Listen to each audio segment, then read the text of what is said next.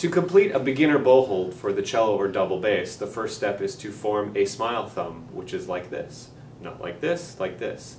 Then once you've found the balance point of your bow, which is about here, place the nail of the smile thumb right at the balance point. Drop all 4 fingers down just below the first knuckle, making sure that the fingers are loose, relaxed, and spread apart.